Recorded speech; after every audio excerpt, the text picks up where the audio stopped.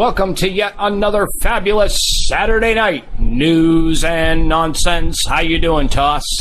Come fly with me, come spy. Oh, wait, that's you. Are you still on that NSA kick? Well, you know, I am broadcasting from a safe house. That was the deal I did, not to spill any secrets. Boy, I tell you, I got a raw deal. What's up?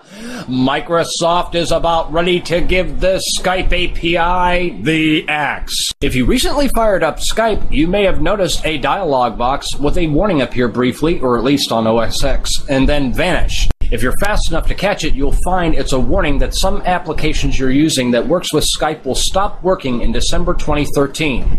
This applies to all sorts of software supporting headsets, cameras, you name it.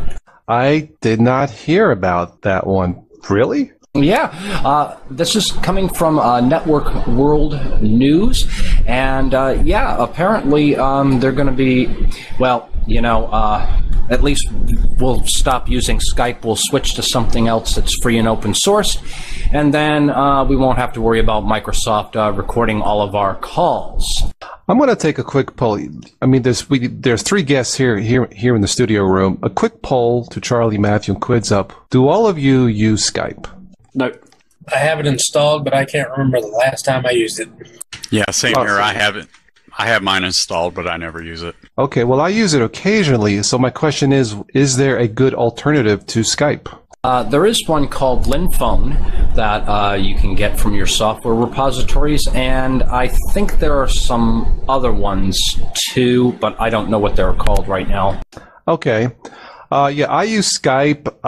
I have no problem using it now. Of course, if things were to change, and I may have to look into an alternative Spatry, but I did not know about that one. I got some news. Once again, we have Spatry. We have news about smartwatch. I guess Google is going to jump into the game with I don't know why all the excitement about. Well, here we go with the smartwatches again. All right.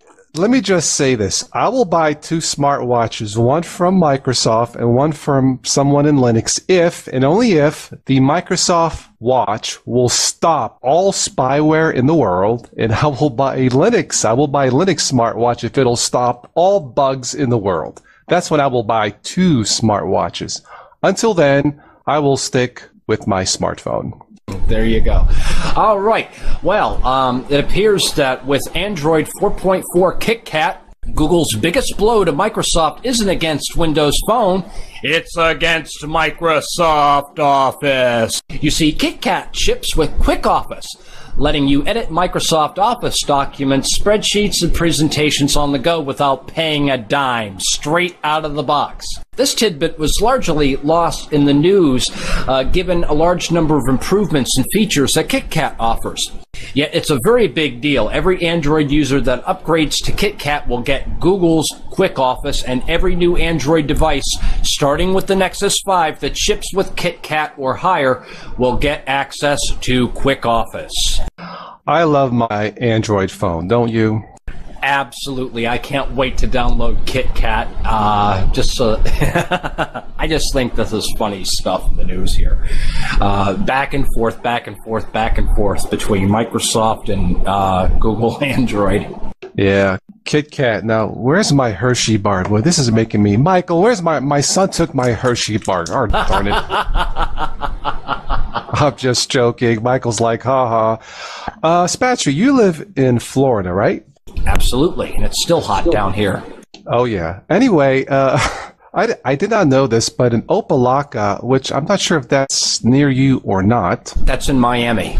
Okay. Apparently, there is a law authorizing police to ticket men wearing saggy pants. And this law will be extended to women, men and women, who wear their pants too low, if you know what I mean. You know, they should make that a federal law. I don't know where this craze started. It's got to be one of the most, disgusting things of wardrobe I have ever seen in my life. All right. Another legal battle between tech titans is brewing. The winners of the Nortel patent bidding war, Microsoft, Apple, and others, have filed a batch of lawsuits against Google and several Android smartphone manufacturers, charging infringement of a number of those patents. Though a good deal of money may change hands, this will be a road bump in the smartphone wars, said IP attorney Peter Torin. A consortium of technology companies is suing Google and Android manufacturers in first patent lawsuits after it outbid the search giant for thousands of patents previously owned by Nortel. So apparently, Google was trying to buy these patents and they got outbid for them. And so now they're going to use this as ammunition to try and crush Android. You always pick these depressing patent stories. I don't know what it is with you and patents. Okay, well, I suppose I could move on to something about something along a happier note, I suppose. Okay, please do. Okay, Ubuntu is no stranger to awards and accolades, but the latest trophy to be gifted to the open source project is one that is unlikely to go on display. Canonical's decision to add Amazon product suggestions to the Unity desktop has seen the company presented with a, quote, Big Brother award in Austria. The controversial feature, which uses local search terms to fetch relevant products results from the web, was announced as a winner of the uncoveted prize at a ceremony in the Austrian capital, Vienna, on Friday, October 25th. The Big Brother Awards, held annually since 1999, hands out gongs to governments, companies, persons, and projects deemed to have, quote, done the most to invade personal privacy.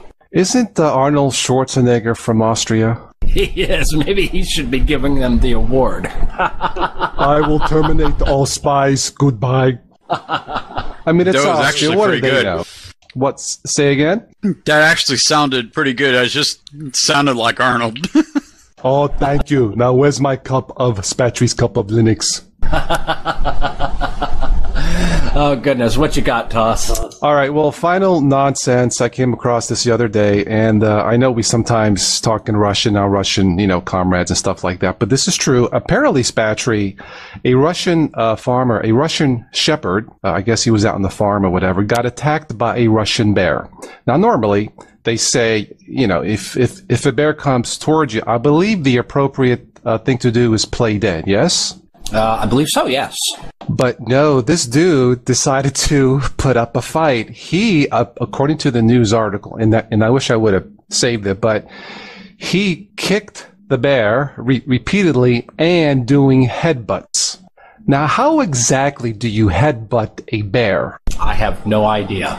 Very carefully, of course. The story goes, I guess, I'm thinking, well, that's it. This bear's going to have some dinner. But no, I guess the bear, was so stunned that the bear picked up this dude and tossed him off a cliff. But wait. I'm not done here.